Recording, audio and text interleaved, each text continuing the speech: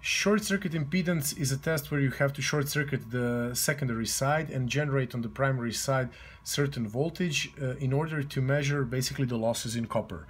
It's a test which is not that often done in the field, but producers very often do this, so you can also do this type of test, and depending on your vectorial group you defined, you will get here information how you need to connect the generation and the measurement. So this is short circuit impedance test. And another important test for producers especially is a no load current. No load current is different from short circuit impedance because you basically open the secondary, and the current you will be reading is the current which magnetizes the core. These currents by rule more or less for phase A and C are higher, and for phase B is always different than phase A and C. Usually it's lower.